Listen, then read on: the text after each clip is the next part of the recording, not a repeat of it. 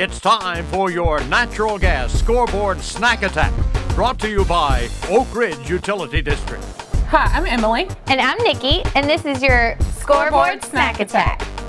So today, the first thing we're gonna start with is a grilled mixed berry cobbler. This is a recipe that calls for cooking on a natural gas grill. However, it's a little bit rainy outside today, so we're gonna be improvising and doing it inside, which is perfectly fine too. We're gonna go through the ingredients here. First off, you're gonna start with 2 cans of biscuit dough, a 1/2 cup of sugar, which I don't have poured out yet, a 1/2 cup of flour, a 1/2 teaspoon of cinnamon, a 1/2 teaspoon of salt, 1.5 cups of blueberries, 1.5 cups of strawberries, 1.5 cups of blackberries, and 1.5 cups of raspberries. Another 1/2 cup of sugar, 3 tablespoons of cornstarch, and then for later when it's done you can use vanilla ice cream for the topping. So we're going to get started. Emily has already started cutting up some of the biscuits into small pieces, and the recipe calls for about 9 small even pieces per biscuit to be placed in a bowl. And I'm going to start mixing the berries, raspberries, blueberries, and the raspberries combined with the cornstarch.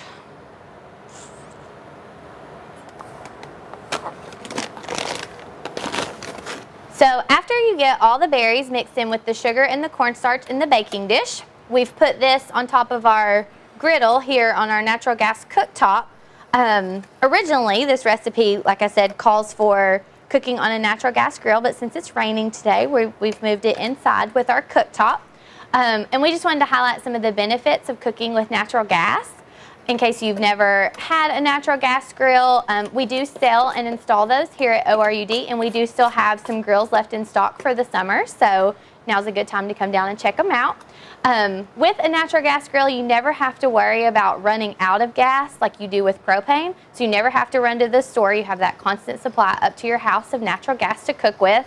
That can also be used during a power outage as a backup cooking heat source. If your power goes out during a winter storm or a summer storm, something like that. And also, a natural gas grill offers the same even, precise cooking temperature control that you get with a natural gas range. So it's very nice to cook with. So Emily is mixing everything up together here to get the sugar all stirred in with the berries, and then we'll start working on the biscuits also. So Emily is going to sprinkle the sugar, flour, cinnamon, and salt over the cut up biscuit dough. And then she's going to mix it up really well. Then once that gets mixed up, we're going to cover our fruit here that's still simmering with the cinnamon sugar coated biscuit dough. Once the juices have been released from the fruit and everything is good and warm, you're going to put your biscuit topping on top. So while Emily is layering the biscuits on top of our fruit, I'm going to talk a little bit about what we do here at ORUD. We are the natural gas company in this area, and we also sell and install natural gas appliances. We have a professional installation and inspection crew. So if you are in the market for a natural gas range, a grill, even water heaters, gas dryers, fireplaces, anything like that, we can easily come out to your home and offer a free pre-installation estimate. And we run specials on installs and things like that. So we're actually launching a new website here in the next little bit. So we'll get these recipes up on there, and also check there for installation specials and special offers that we have. Okay, so once you put your biscuit dough on top of your cobbler, you're going to cover it with aluminum foil.